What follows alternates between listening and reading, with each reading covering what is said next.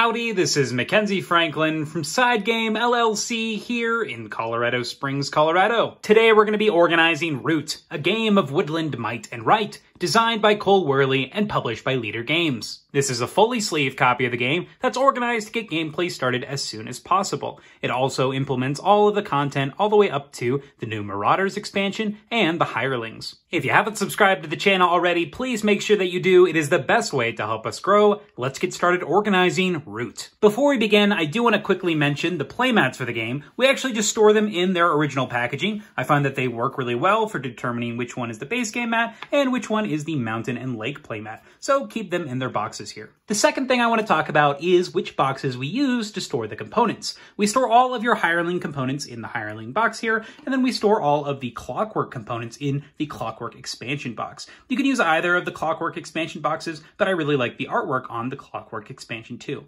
We'll talk about these more in depth and their contents later in the video. And the last thing I want to talk about is this combined box that we're using for the base game here. We've actually taken the top of one of the expansion boxes, this one's from the Underworld expansion, and then the base game box from Root here, and stacked them on top of each other so they create one large box with more space to store everything while still retaining that sturdy storage. In addition to giving support and more room in your main Root box, we actually store some things in this bottom section, and let's start off with what's under there. Let's lift off this main Root box, and underneath you'll see that we have all of our paper components that are going to be redundant. Starting off with our laws of Root, as well as our older guides from the past expansions for learning to play. These are helpful when you are just learning that base game, and I find having extra copies of the law of Root around helpful if you want to give each player a copy so they can reference the sequence for their different factions, or they have some specific rules questions. So you have them in here just in case. Underneath that, you have the trick or treat scenario. I'll leave a link in the description below where you can print this out for yourself, but it offers a new way to play the game. We keep it in here because we don't play with it very often. And the last components that are in here are your game boards. So if you decide not to bring the playmats with you, or if you're just feeling like using those game boards, they're in here for your use. But that's everything in this bottom section here. Let's go ahead and pack it up so that the rest of our system is nice and sturdy. First off, let's put in those cardboard game boards, our Halloween scenario, and then our learn to play guides and our extra copies of the Law of Root. You'll place the core box on top of that to keep it nice and secure. And now it's time to dive into the main box. We lift the lid off here, and inside you'll see that we have the new Learn to Play guide, as well as the up-to-date Law of Root. That brings us to all of our faction boards. Just push into the bottom right corner here, and you should be able to lift all of the different boards. This includes the new Keepers and Irons and the Lord of the Hundreds, as well as all of your updated faction boards. Just stack those on the top in one large pile. In our main section of the box here, we have two distinct areas, one with all of our faction components and then with all of our generic components. So first off, let's start off with the faction-specific components. We have our new Keepers in Iron, our new Lord of the Hundreds, and notice they don't have any special bags or anything. That's because none of the Geek Up sets are out. Just simply place all of their non-card components in one bag and toss it to the player that's playing that specific faction. We've gone ahead and upgraded all of our other factions with their own specific Geek Up bags, but you can simply just use a plastic bag for all of these. We'll go ahead and move out all of these faction bags to the right here. The last drawstring bag in here is an opaque generic bag, and this is going to contain all of your resin markers. This is so that you can randomize your setup during each game by putting these markers in here and just pulling them for each of the different locations. That way you don't have any tokens that you have to shuffle face down or anything like that. I'll leave a link in the description below for all the things I talk about here, including generic bags like these. So those are our faction-specific components as well as the resin clearing markers. Let's talk about some of the more generic components you'll be using each game. First off, we have all of our different landmark pieces. If you're deciding to play with a landmark variant, you'll shuffle up the cards and then pull out the appropriate pieces that you'll need from this bag here. Just put that into the corner. Underneath that bag, you'll have all of your components that you'll need for every game, including 2 sets of battle dice, all of your items for the different runes, as well as the runes pieces. You'll just simply dump these onto the board and allocate them appropriately. You've got some silica gel packets in here for freshness, and then you have all of your card holders here for the different players. And that brings us to all of the game's different cards. We sleeve all of our standard size cards in the Ultra Pro Deck Protector sleeves, Pro Matte. I really like the way that they shuffle, they reduce the glare with their matte finish,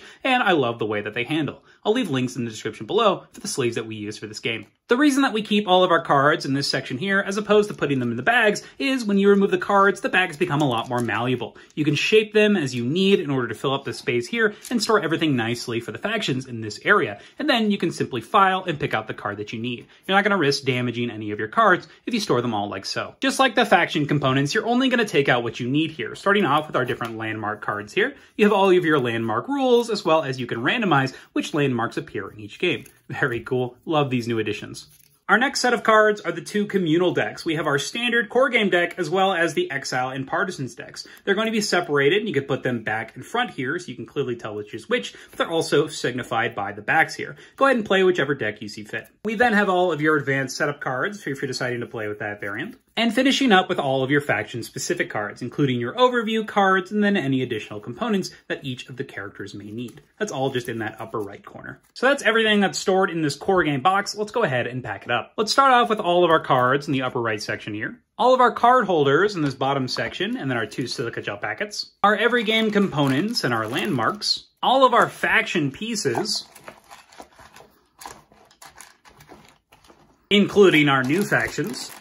And then our generic bag with our resin clearing markers in it. We'll place all of our faction boards on top, our up-to-date Law of Root and our Learn to Play guide, and that's everything in our core box for Root.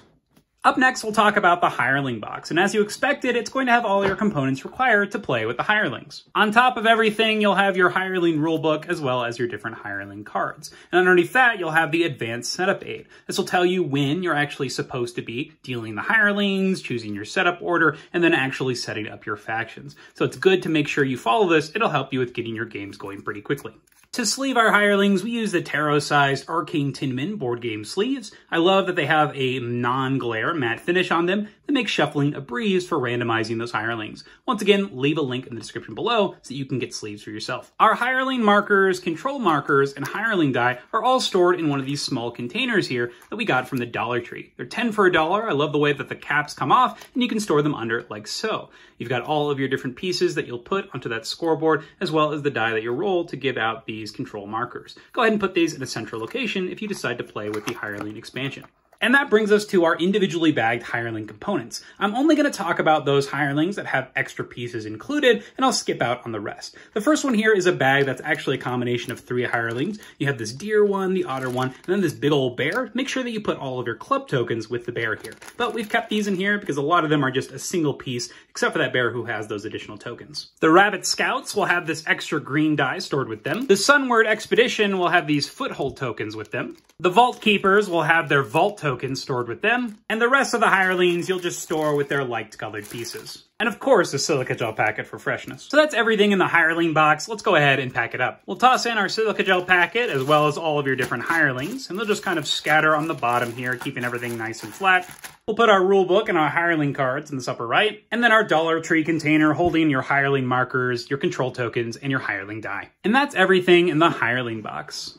That brings us to our last box, the ClockWork expansions. Let's lift off the lid here, and inside you'll see that we have all of the boards and the Law of Robotics on top. Just like the core box, you'll push that corner and it should pop up all of those boards so you can easily remove them. So you got that Law of Robotics and then all of your different mechanized factions here, including the new Logical Lizards and Riverfolk Robots, the Drillbit Duchy, and of course the Cogwheel Corvids. So go ahead and put those to the side for now. Underneath that, we have our 2 sets of cards that have been separated just to make sure that everything fits inside of the box with no lid lift. It also makes it so that you have that space available for you to push in the corner and the boards will pop out. These are all of your new cards that come in the new ClockWork expansion, as well as all of your older cards that came in the original one. You'll have a set of clearing priority markers in a simple plastic bag, and then we have a bag full of your extra markers. These include the cardboard clearing tokens, as well as extra tokens that can be used in future scenarios, and then duplicates of other tokens from other portions of the game. And the last component here is the original Law of Robotics, but I'm just going to leave it in here because we don't really need to take it out as we have that new replacement edition that came in the ClockWork expansion too.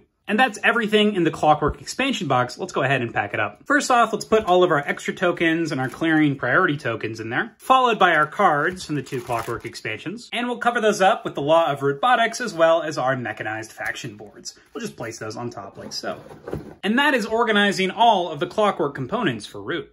And that is reorganizing all of the content for Root. If you have any questions about what you saw here, please let me know down in the comments below. How do you organize your copy of Root? What do you think of the new Hirelings? What's your favorite new faction to play? Have you tried out any of the new ClockWork expansion content? Which is your favorite AI to play against? We'd love to hear what you think. But thank you so much for watching SideGame Strong.